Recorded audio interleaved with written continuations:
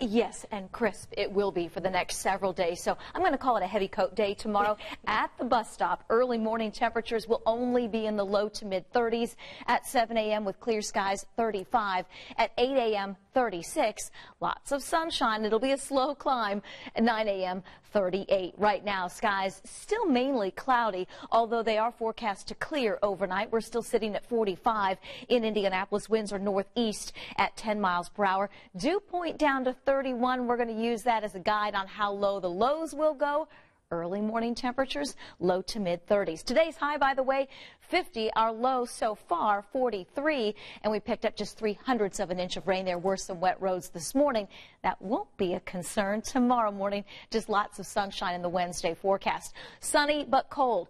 By 10 a.m., we're into the low 40s, noon 46, 2 p.m. and 4 p.m. near 48. We'll forecast those high temperatures in the upper 40s and low 50s for your Wednesday afternoon. 49 in Tipton, 48 in Frankfort, 49 in Lebanon, 50 degrees in Anderson tomorrow, along with Carmel, 51, Broad Ripple, Plainfield, and Mooresville, Greenwood, 52, along with Morgantown and Bloomington.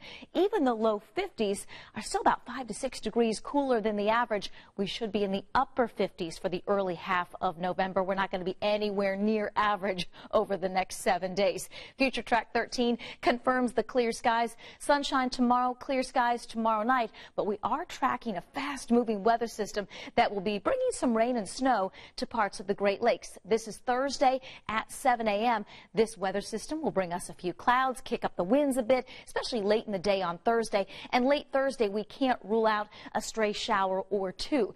The big change for us will come with the temperature drop. Ahead of this cold front, upper 40s and low 50s.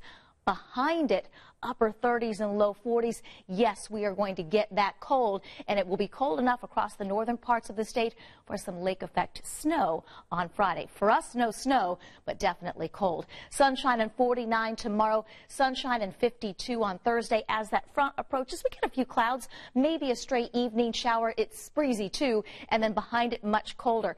36 will be the high temperature on Friday. We're forecasting the first hard freeze Friday morning and again Saturday morning, mid-20s to start. The weekend, cloudy, cold on Saturday, 41. Showers may mix with a few flakes of snow on Sunday, high 46.